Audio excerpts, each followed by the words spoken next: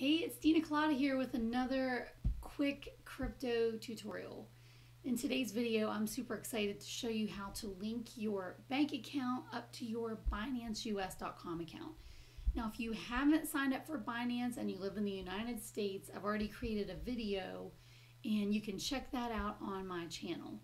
And if this video is helpful, please subscribe to my channel for more crypto and marketing tutorials.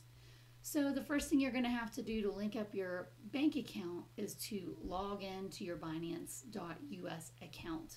And I'll have a link to Binance if you haven't signed up for that yet. If you want to get started buying and selling crypto, you can use my affiliate link down below and check it out for yourself. Now we're going to get to this add payment button. It's a yellow button in the middle of desktop. Probably looks pretty similar on mobile. So I'm going to click that. You can use your ACH, which is through your checking account. You can use a debit card, which is for small sums only. And the ACH is what I'm going to do because it's fast transfers and it doesn't cost any money. If you also are getting big into crypto on Binance.us, if you're going to add $10,000, you might be better off doing a wire transfer from your bank. So I'm going to skip those two and go straight to the ACH. It uses Plaid to link to your bank, so I'm going to go ahead and do that. I'm going to select my bank here, add my bank account credentials, and wait for that to load. So, and I need to verify my identity. I'm going to have them shoot me a text with a code. Your code will be unique to you.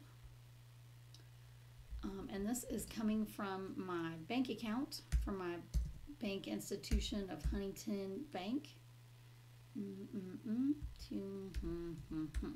going to blur that out because I'm not supposed to share that code with anybody, so I'm not going to share it with you.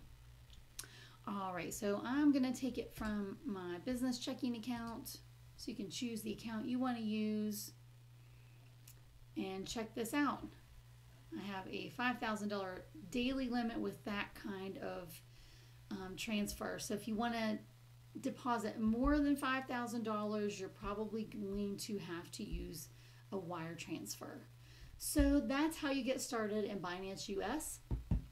And if you like this video, please check out my channel, subscribe, and if you have any questions, leave a comment, and please like this video. I really value you watching my YouTube channel. I'm so excited that you're here.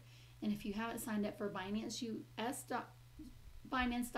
yet, check out the link in the description or the comments. And I'll see you in the next video.